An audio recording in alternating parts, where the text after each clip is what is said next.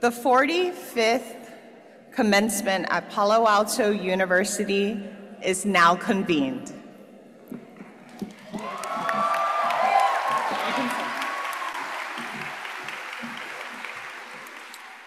Good morning.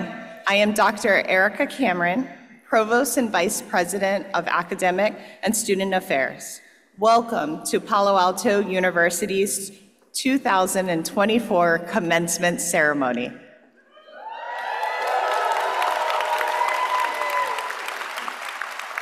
On this joyous day, it is important that we humbly acknowledge that Palo Alto University's campuses sit on the land of the Tamian Ohlone speaking tribal territory, including the unceded land of the Muwakme Ohlone tribe of the San Francisco Bay Area.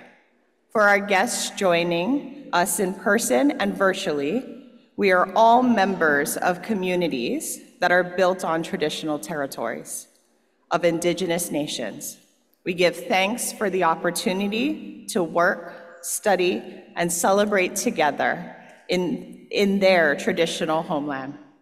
By offering this land acknowledgement, we affirm Indigenous sovereignty forevermore. I would now like to take this opportunity to recognize our Board of Trustees who dedicate their time and support to ensure we fulfill our mission. Please rise and be recognized for your support and commitment to PAU.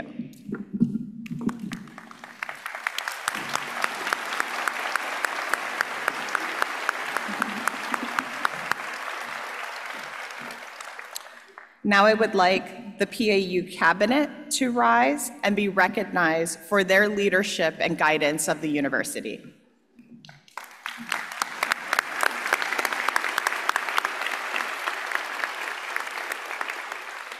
Finally, I'd like to ask the faculty to rise and be recognized for their extraordinary commitment to our students and PAU.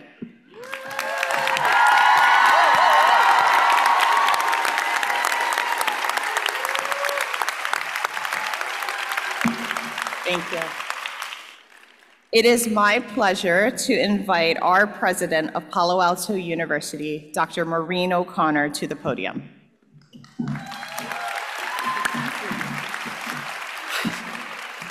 This is such a wonderful, wonderful view. I wish you could all see your beautiful faces. Members of the Palo Alto University Board of Trustees, faculty, administrators, staff, our distinguished speaker, Dr. Mariam Jernigan-Nouassi, all of our guests, family, and friends who are here today to support the graduating class of our doctoral, master's, and bachelor's programs. Welcome to Palo Alto University's 2024 commencement ceremony.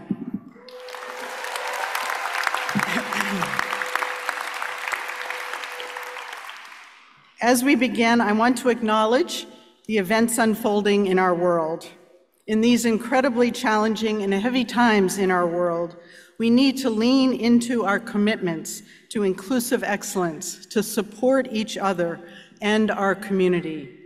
We acknowledge that our work toward inclusive excellence takes place within a societal framework shaped by historical and ongoing injustices. Palo Alto University is dedicated to addressing pressing and emerging issues in mental health through education, research, and service. We understand profound impact of systemic oppression on the individuals we serve, students, faculty, staff, community members alike. As we strive to engage minds and improve lives, we affirm that our mission necessitates an unwavering commitment to diversity, equity, inclusion, belonging, and social justice. By embracing inclusive excellence, we dedicate ourselves to increasing access and success for underrepresented groups, for fostering an environment of respect and belonging, cultivating cultural responsiveness, establishing accountability measures, and engaging with our local communities. We acknowledge that this vital work requires sustained effort and shared responsibility. As we gather together, we invite every member of the Palo Alto University community to join us in advancing inclusive excellence and in the pursuit of a society that is just and equitable for all. Today, we are here to honor our graduates for their dedication in completing their degrees in psychology and counseling, and for the work that has been cataloged in classroom hours, in clinical and internship settings, witnessed in the faces of those you have served, and reflected in the pride of your mentors and faculty advisors.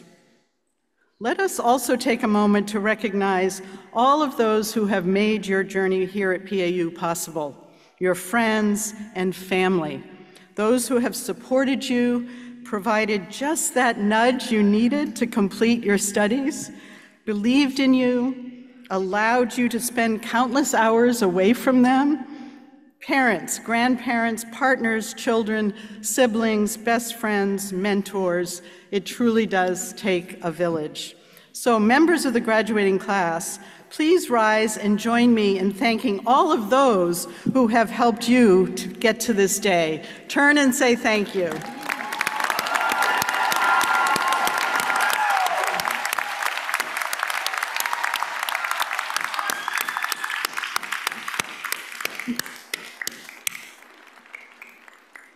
Thank you all. Please be seated.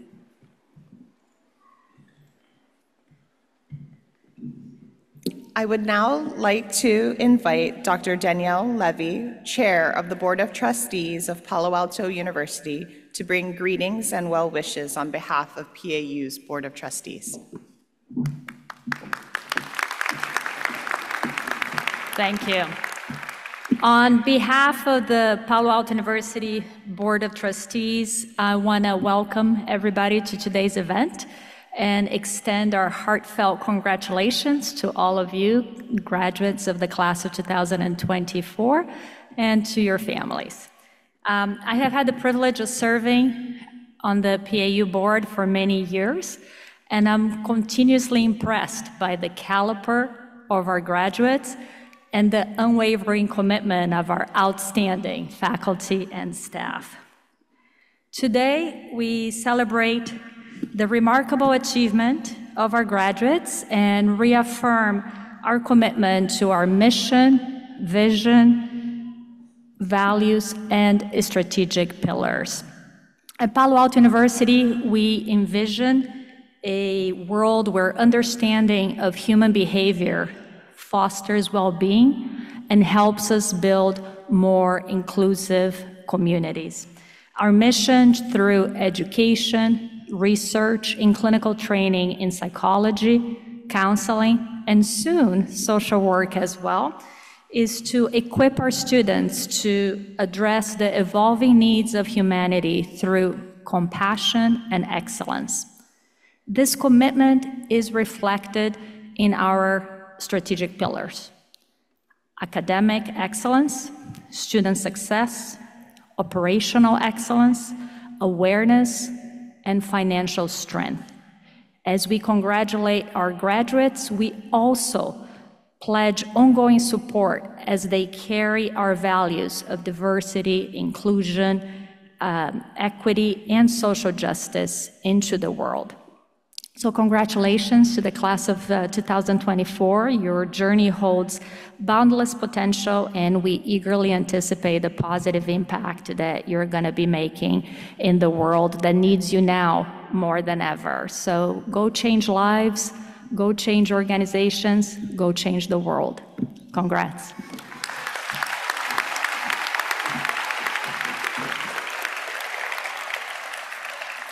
Now I will invite President O'Connor to introduce our commencement speaker and honorary degree recipient.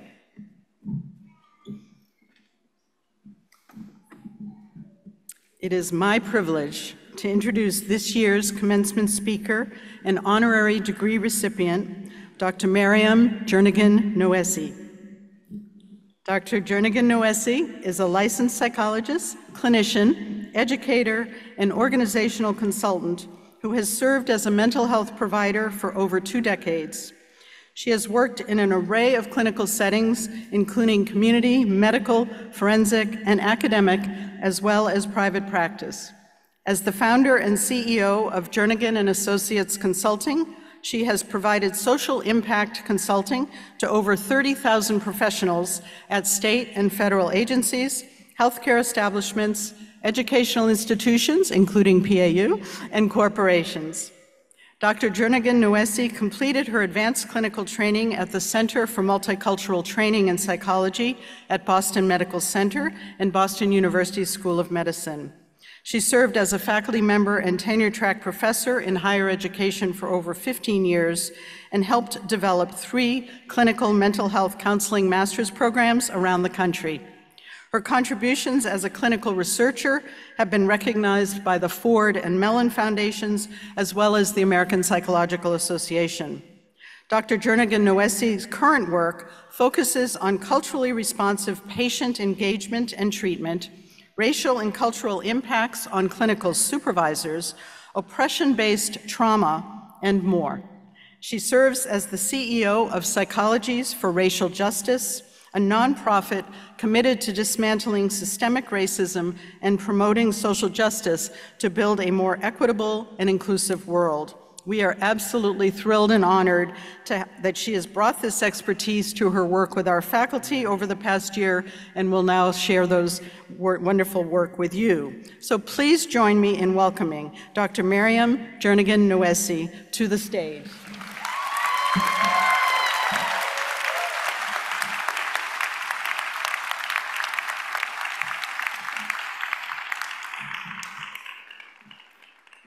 The trustees of Palo Alto University, on the recommendation of the university faculty and by the virtue of the authority vested in them, hereby confer upon Dr. Miriam Jernigan Nuesi the degree of Doctor of Humane Letters, honoris causa, with all the rights, privileges, and honors thereunto appertaining.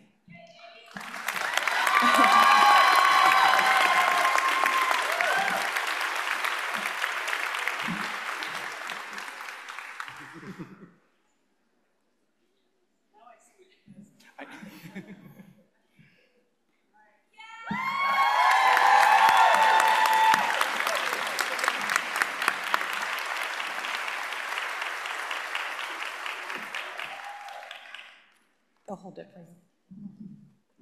It is my pleasure to present to you our honorary degree recipient, Dr. Miriam Jernigan Nuesi, who will now address the graduates.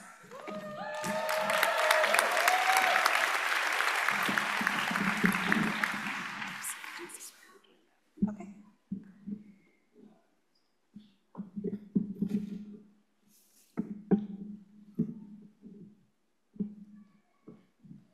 Thank you. Good morning, everyone. To President O'Connor and Provost Cameron, esteemed faculty and staff, distinguished guests, proud parents and caretakers, the villages of families and friends, and most importantly, the graduating class of 2024.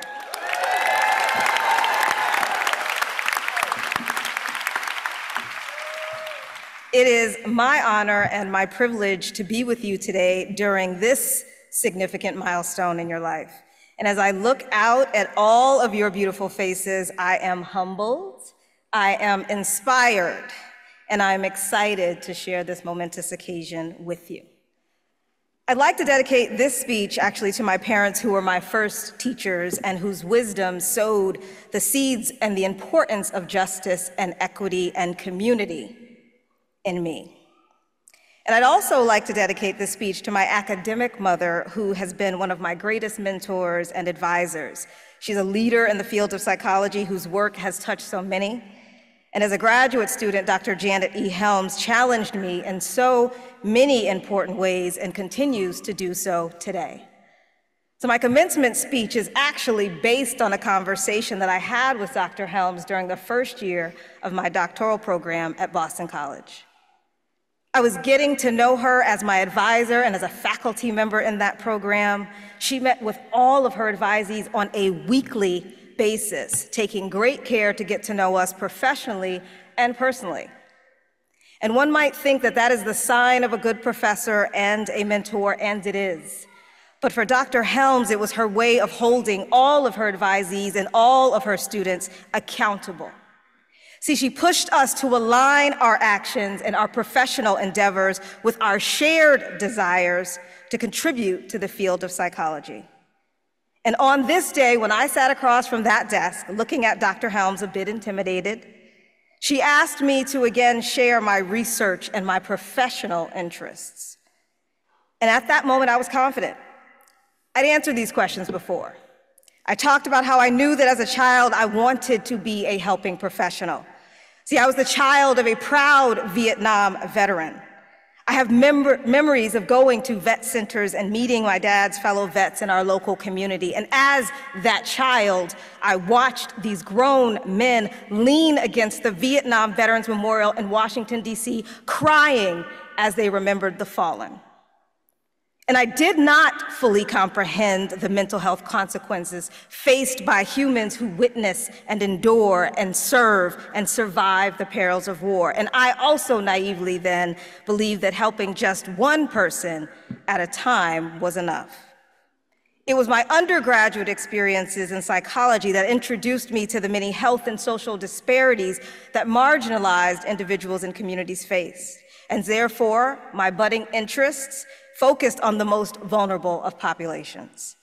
It was those youth and the families often overlooked, with less access to quality, racially and culturally informed and responsive care.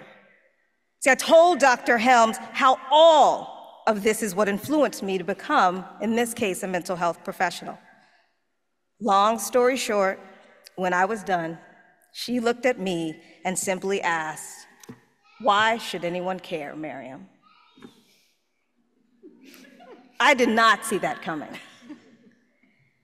What does she mean? Because of course people should care. Why wouldn't they care? And at that time, the solution for me was to just uplift the voices and the narratives of the most marginalized, create better options, and just fix it. But for every response I gave, Dr. Helms came back with another question. And let me tell you, at some point I gave up. It seems I could not satisfactorily answer what I thought was her question. So I left her office with the goal of returning with an answer that I thought would impress her. What I could not see was at that moment, the question was not meant for Dr. Helms. Answering that question was for me. She was not just asking me to give her a rehearsed intellectual response padded with statistics and anecdotal information. She was asking me to feel and to connect and to articulate the importance of my interests for the human collective.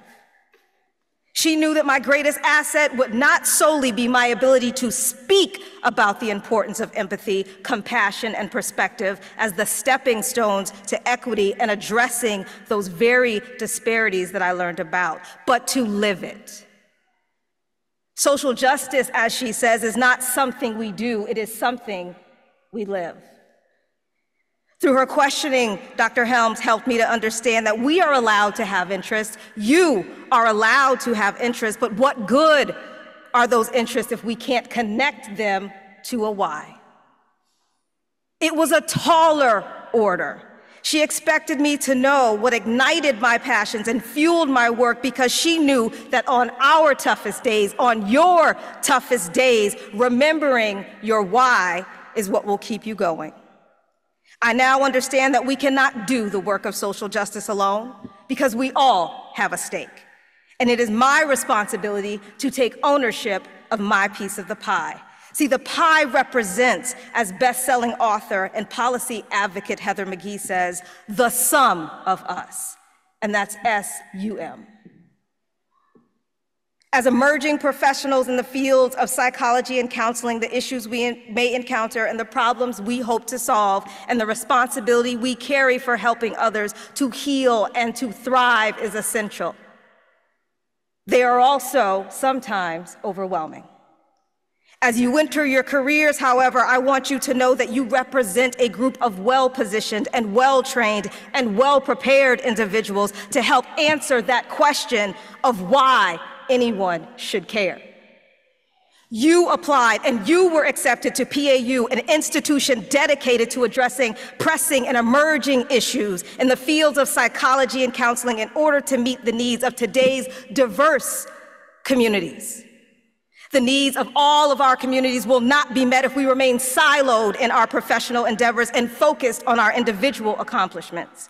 The needs of our communities will not be met if we succumb to the antiquated beliefs that we can and we should somehow check who we are at the door of a therapy room or a research lab versus understanding that it is our responsibility to be self-aware and use that awareness. We can read as many books and articles as desired, but until we stop to process and to reflect and to connect with the communities we serve, our words and actions will likely be misaligned. The needs of communities are not met when we remain silent and choose our inability to tolerate alleged discomfort rather than boldly speak up for the sake of liberation for all. Needs are not met and the collective does not heal so long as we prioritize our own experiences instead of reminding ourselves that when we encounter something that is confusing or something that doesn't make sense or something that fails to align with our personal values, those are precisely the moments when we need to ask ourselves, what am I missing? What don't I know that will better help me to understand the perspectives of others? You see, we enter the fields of psychology and counseling because we want to help. We believe in the power of change, and we understand and hope that through our work, those that we encounter may develop insights that lead to shifts in attitudes and beliefs that can bring about needed behavioral change and healing. So we have to understand that this work is not just about me or you. You know the harms and the consequences of what happens to those who are maligned and marginalized, siloed, removed, isolated, and who are not considered. You carry the narratives and the tools to promote the compassion that we so desperately need to see modeled in this world at this moment in time and history. You have sat and you will sit with the individuals who've been bullied because of their race, their gender, their sexual orientation, their disability, their neurodivergence, their social class, their age, their language, and more. You will encounter the feelings of that child of color who was told that they were less intelligent because of someone else's internalized assumptions about their capabilities. That child or that adult who was ostracized because the smell of their lunch in a communal setting was different. You will come to know the Muslim child and family teased and ridiculed in their own community, navigating Islamophobia, because so many of us were never taught the beauty and the contributions of cultural and spiritual differences at an early age, or even in graduate school for that matter.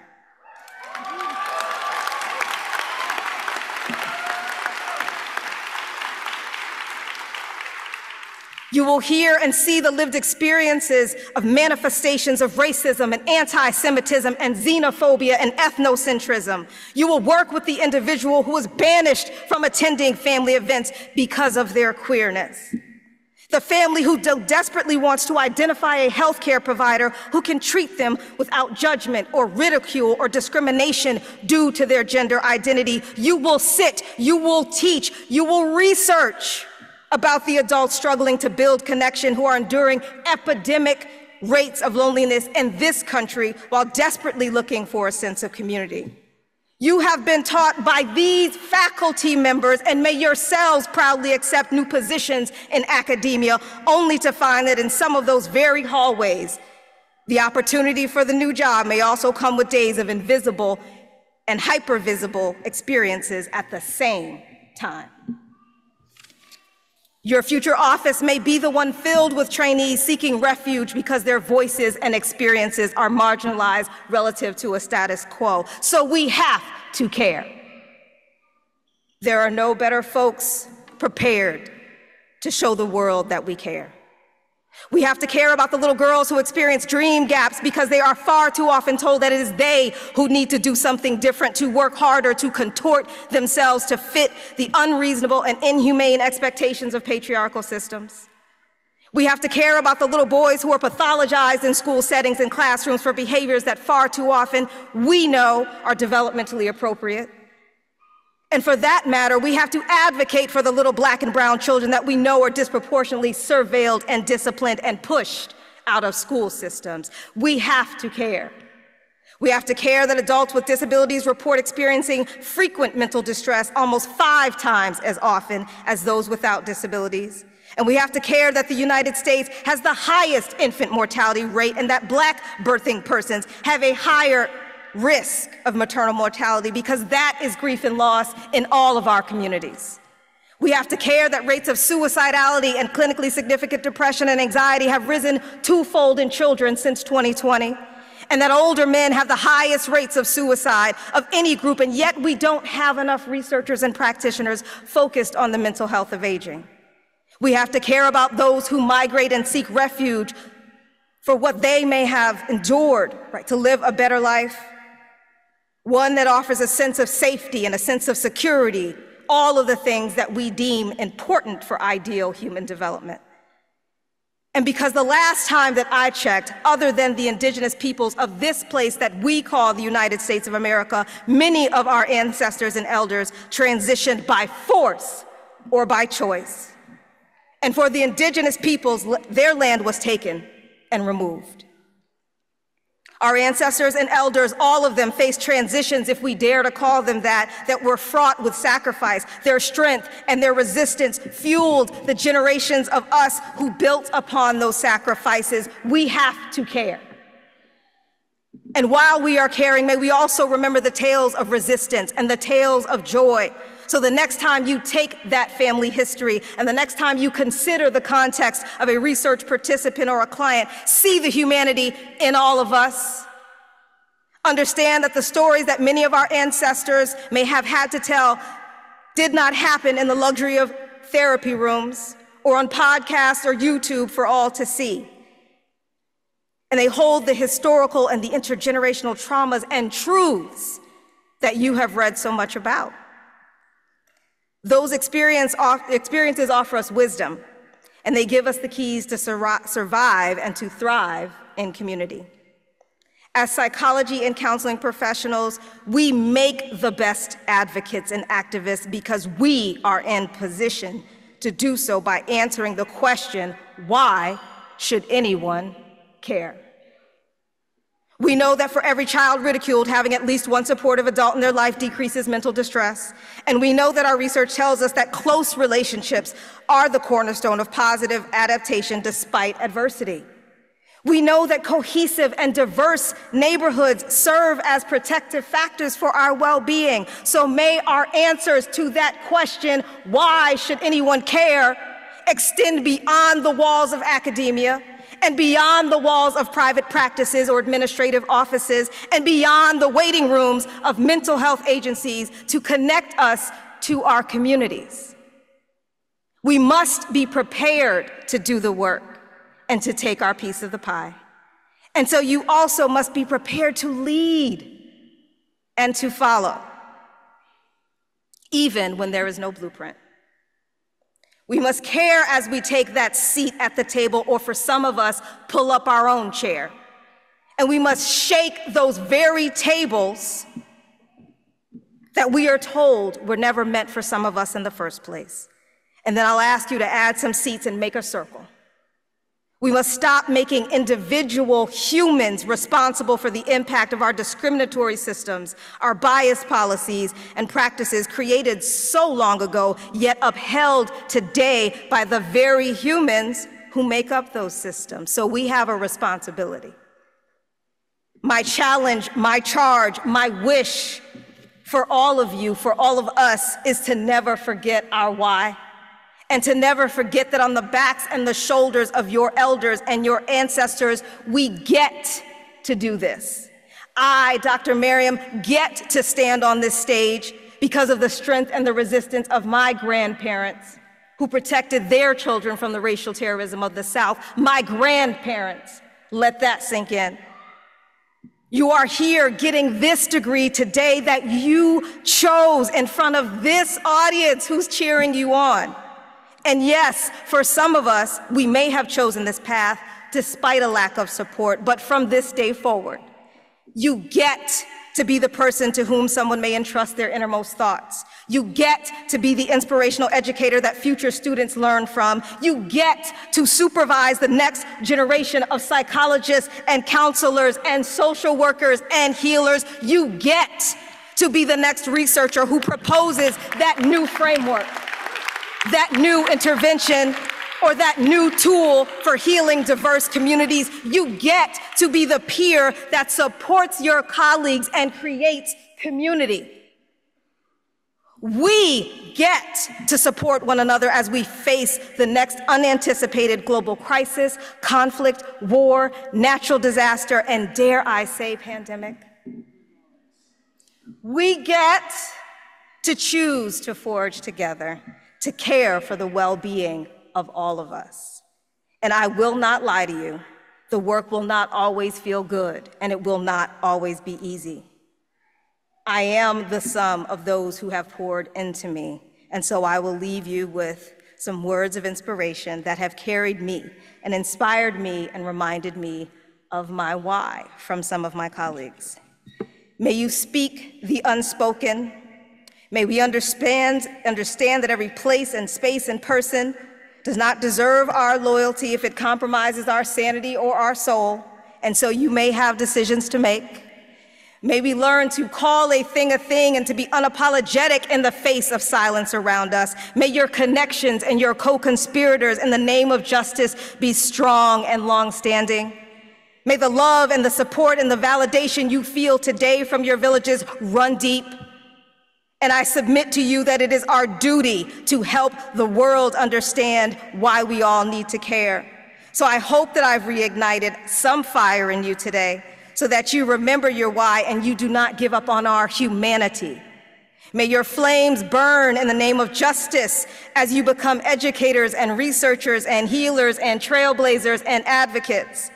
And in the words of my 8-year-old who said to me when I was traveling here to be with you, to be good, mommy, we have to do good. And so, baby, I hope that mommy is making you proud. And may we all take charge of being good ancestors and leaving a legacy that shows the world and the next generation how much we care. So I want you to go forth, and I want you to do good. And I want you to be good. And while you are at it, in the words of the late racial justice advocate John Lewis, get in some good trouble, some necessary trouble.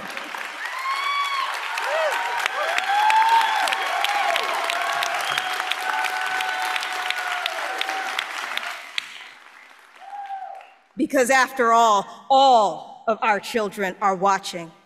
So what legacy will you leave? What legacy will we leave? So I say congratulations to the class of 2024, and I want you today to celebrate, and then I want you to come on back because we've got some work to do. Thank you.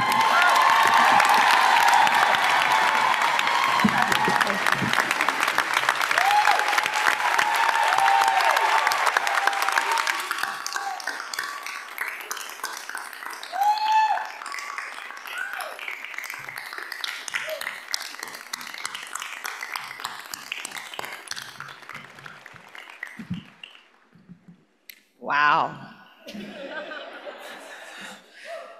Thank you for those powerful and moving remarks, Dr. Jernigan Nwesi. We are honored to have you join the class of 2024.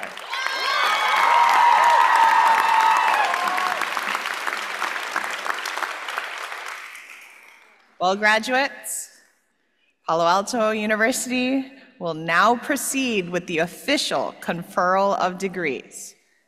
First, we will confer degrees for the Department of Psychology, then we will confer degrees for the Department of Counseling.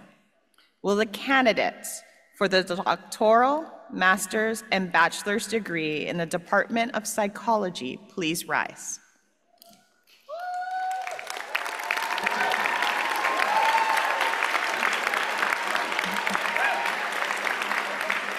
You have completed the requirements for the doctoral, master's, and bachelor degrees. The trustees of Palo Alto University, on the recommendation of the university faculty and by virtue of the vested authority in them, hereby confer upon you, hold on, don't go. Hereby confer upon each of you the doctoral degree, or the degree of Doctor of Philosophy, Doctor of Psychology, Master of Science, or Bachelor of Science, with all the rights, privileges, and honors thereon appertaining. Please be seated.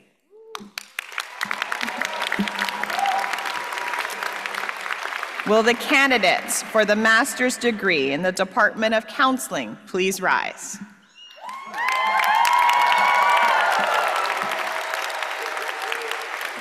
You have completed the requirements for the master's degree.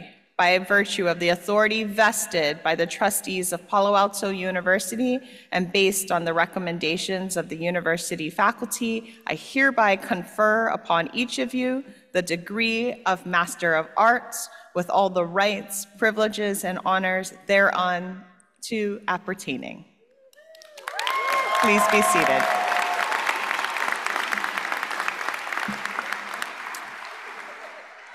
The diploma indicative of the bachelor's degree will now be granted. The names of the bachelor's degree recipients will be read by professors representing the Department of Psychology. Degree recipients, please follow the directions of the candidate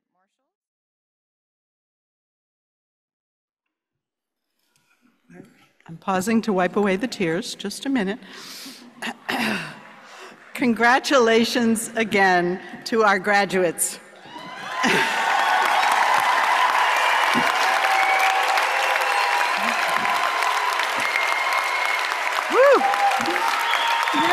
Yes.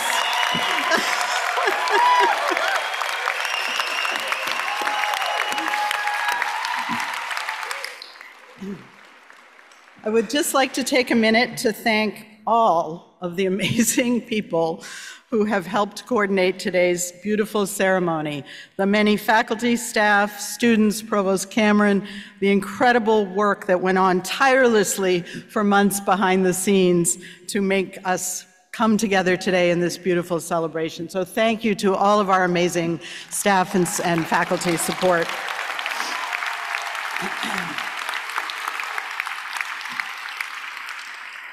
So, as you all know, I need to end these things with a poem. Some of you know that. In thinking about a poem to capture this day and this time in our world, and in keeping with our focus this year on compassion and caring, I wanted to honor the courageous choice you all made a few years ago to continue and advance your education at PAU. You made a significant change in your lives so that ultimately you could work toward the betterment of others' lives and the communities in which we live. The fields you have chosen offer a path toward hope for our world. Seeing your accomplishments and the pride reflected in your family and friends and the fan clubs, that shows the wisdom of your choice. So although today is called Commencement, or the start, we see this as a continuation of all you brought to us at PAU and all we know you will now bring to the world. I'd like to share a poem by the great Maya Angelou called Continue. Into a world which needed you, my wish for you is that you continue. Continue to be who and how you are to astonish a mean world with your acts of kindness. Continue to allow humor to lighten the burden of your tender heart. Continue, in a society dark with cruelty, to let the people hear the grandeur of God in the peals of your laughter. Continue to let your eloquence elevate the people to heights they had only imagined. Continue to remind the people that each is as good as the other, and that no one is beneath nor above you. Continue to remember your own young years and look with favor upon the lost and the least and the lonely. Continue to put the mantle of your protection around the bodies of the young and defenseless. Continue to take the hand of the despised, the diseased, and walk proudly with them in the high street. Some might see you and be encouraged to do likewise.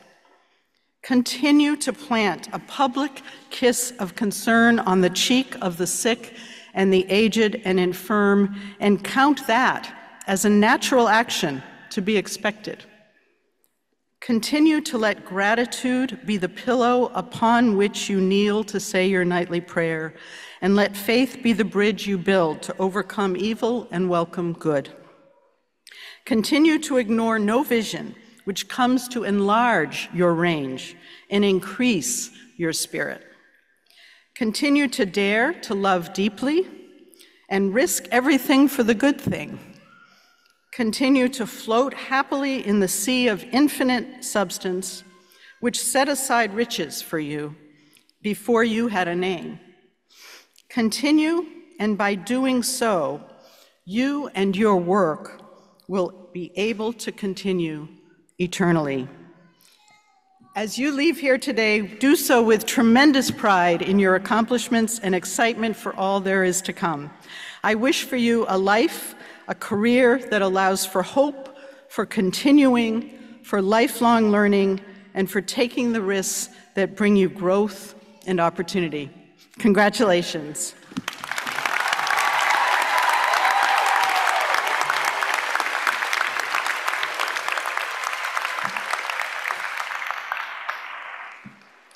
Congratulations to all of our today's graduates. We are so proud of you, and we wish you a happy future in all your endeavors. The 2024 commencement at Palo Alto University is now adjourned. Spectators are asked to remain standing at their seats until the platform party, faculty, and all graduates have exited the hall. Thank you, and please drive safely